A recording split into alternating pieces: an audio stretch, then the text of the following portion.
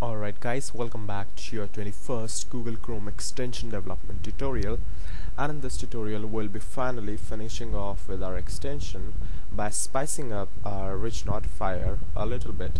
So far and so forth we have been coding just the core functionality of the extension, how it would work and how would the debugging process take place and all that stuff. But now it's time to spice up our extension a little bit. So what the heck,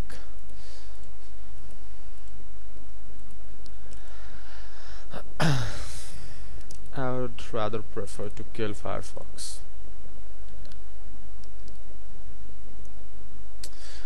And now the moment when your task manager does not open, so here it is, and I'll just kill it. Goodbye Firefoxy. Wow, that's what a coincidence, man. Anyways, getting back to work. So where were we? Yeah, so to spice up our extension, so let's reload this and see that right here we have got a very ugly kind of notifier. We can actually spice it up a little bit, so let's see how we can do that. So first of all, right here, let's leave it here as it is, but for here let's modify some things. So let's say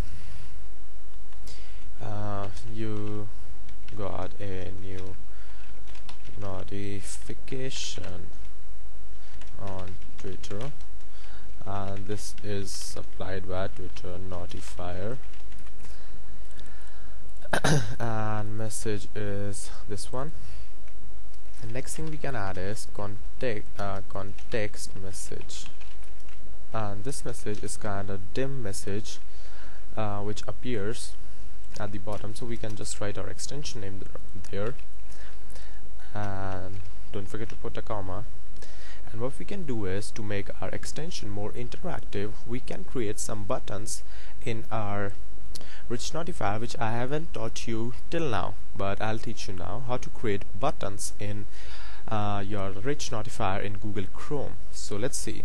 So to create buttons, what we can do is, we'll just write buttons and a colon and something like this, because there could be more than one button, and the title here should be, or without quotes actually, title here, the title of the button should be open link, and you could actually also give an icon URL of your icon which appears left to this link, but for now I'll just leave it to blank. That means I won't give it anything. So we have got a new button right here, and let's see how our extension looks right now. Let's reload this, and obviously we need to have some work done.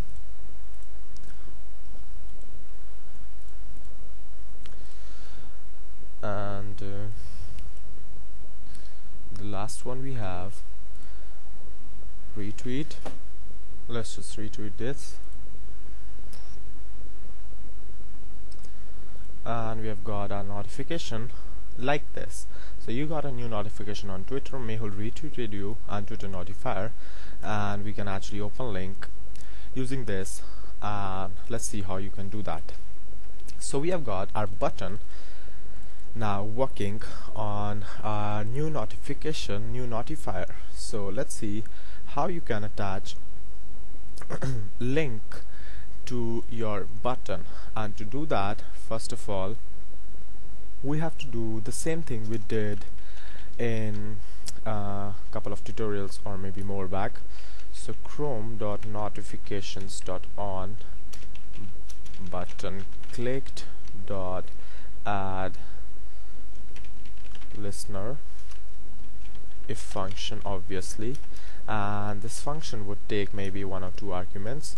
One is notification ID, and the second one I don't remember, frankly.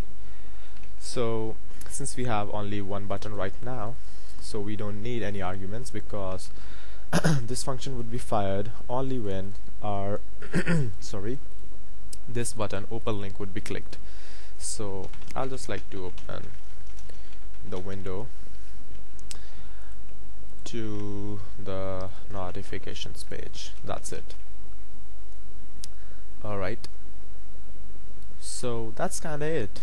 So we have successfully developed our extension. So let's see it in action. So let's say I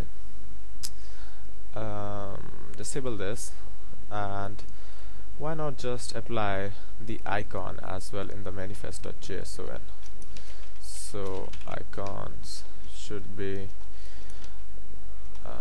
there should be a comma, 32 icon.png, 64 icon.png, and 16. Well, we don't require 16, so that should be good enough. And let's enable this, reload this, and we have got this nice little icon, the first Twitter notifier. Let's close this and let's disable this for now. Let's first of all, let me remove all of my activity of the retweet so we can just have a look at how it looks now finally. So I'm just removing all the retweets I did, and in the Chrome notification area, the latest tweet I have got is Mehul retweeted you. Alright, so now let's start our extension. So that's how it would appear when a user installs it. User will get this one time whenever the user launches his or her browser.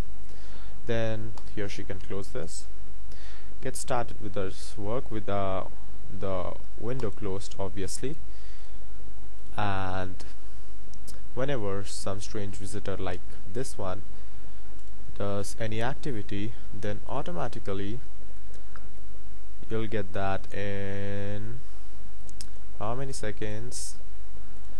In where it is, yeah, in 20 seconds. So that's kinda long duration. I can actually drop it, but we would be getting the notification anytime now.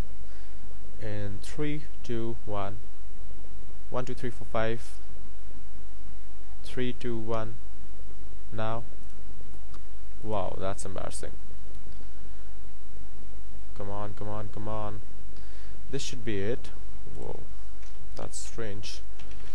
Let's check out what happened. And in the background page as well,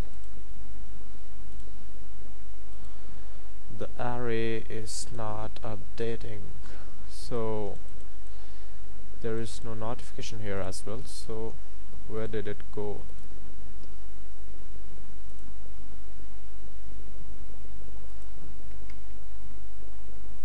Let's reload this now. And Twitter is at fault now because it's not updating notifications about the favorite of tweet. Let's retweet this.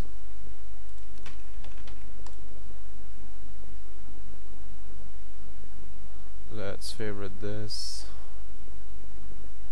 retweet. Alright, so we have got this link, Mehul favorited your tweet. Let's open this link, and bingo, we have got this page opened by default. And the best thing about this extension, the user actually need not to authenticate his Twitter account with some oaths, logins, or all that stuff. So you can basically just go ahead, grab the user information from Ajax request, this HTML data, filter it out a little bit, and with some awesome jQuery library code, you could make such powerful extensions with nice Chrome effects. So I hope you liked this tutorial, and I'll see you then next time.